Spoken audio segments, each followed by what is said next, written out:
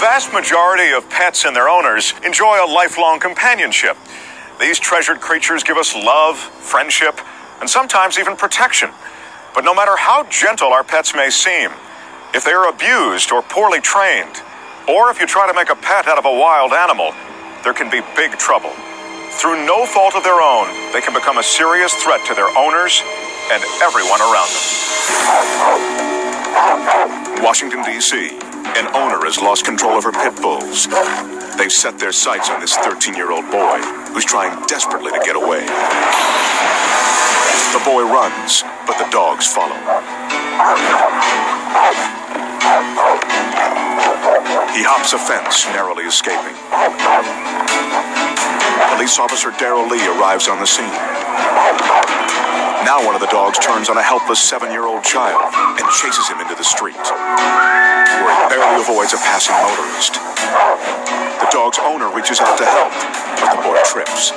The vicious animal strikes.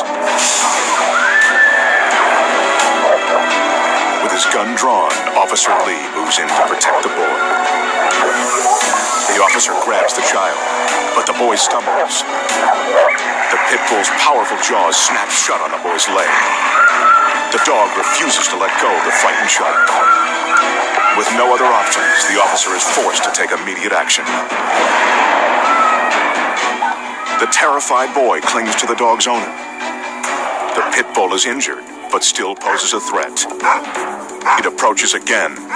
Officer Lee raises his weapon, and the dog backs off. The kid was walking down the street, and the dog saw the kid at first. And I was like, oh no, this kid does not know what's going on here. The kid ran around for a minute, and the dog caught him. And the dog grabbed hold of the kid's leg. The dog was just locked on his leg, just like a shark would lock on something. And I punched the dog, and I just kept punching the dog, and the dog would not let go. Officer Lee knew what he had to do. I think people are responsible, more than the dog. These dogs had no respect for their master. A good dog would listen to its owner if called off. Her dogs didn't care about her. They cared about attacking a poor innocent child. Luckily, the boy suffers only minor injuries, and the only scars he'll carry are the emotional ones of having been the victim of a good pet gone bad.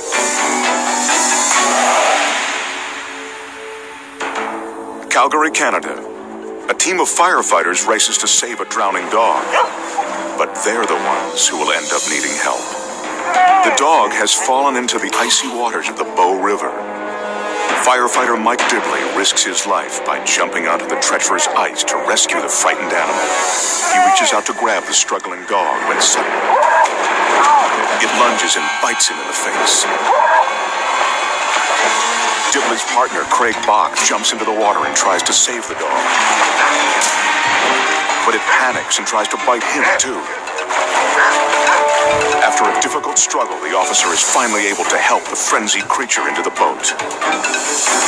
Meanwhile, Dibley is in dire need of medical attention.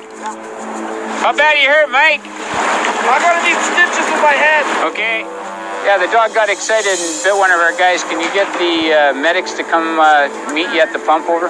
Dibley receives multiple stitches for his wounds. I just was shocked. I couldn't believe it happened so quick. There wasn't time to think, really. It was just, holy cow, he bit me in the face. Animals, like humans, in times of stress or danger, will react differently than they would react under normal circumstances. The dog reacted in violence, lashing out, not knowing that we were actually there to help her. Kerrville, Texas. When state troopers pull over a suspected drunk driver, they discover that one of his passengers is a ferocious pit bull. Put your hand behind your back. You're under arrest for driving while intoxicated.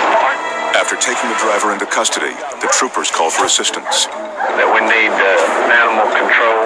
We got a pit bull dog that we're going to have to do something with. The danger escalates when the dog's intoxicated owner gets out of the van and assaults one of the troopers. The pit bull reacts violently when the officers try to restrain his master.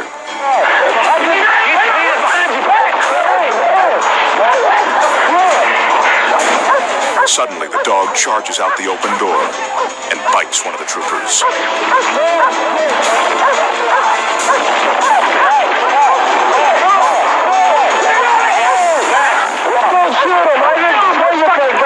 The situation has now become life-threatening for the officers.